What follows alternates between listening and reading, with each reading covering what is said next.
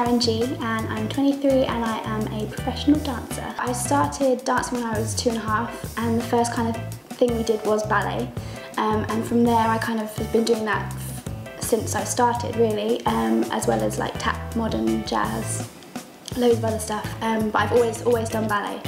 So always through college, even now I always go to ballet classes just because it's my favourite, and I think it suits me more than other styles do, so I enjoy it more.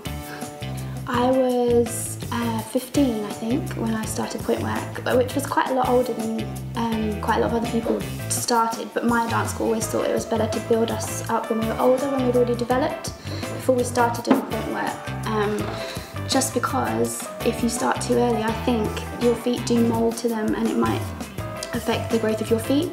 So they wanted us to be older when we started, just so that we were stronger in our feet and we could do it without injury. Pointe shoes, there's lots of shops in London that sell them specifically. They're all in the same kind of area as well, which is handy, so you can go around to all of them.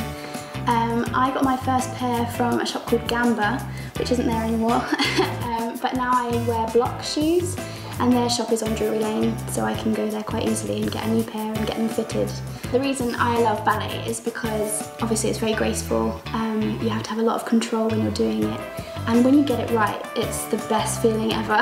Like you practice and practice and practice over and over again, but when you get it and you can do it and don't even have to think about it anymore, it's great. Like you almost feel like you can do anything, like if you, especially in Pointe, because it takes a while to get to that standard where you can say, right, yeah, I can do that, I can work that out really easily, I can do pirouettes, I can do this, I can do that. It's great when you can do that and work with all the different vocabulary and put it all together and make something amazing.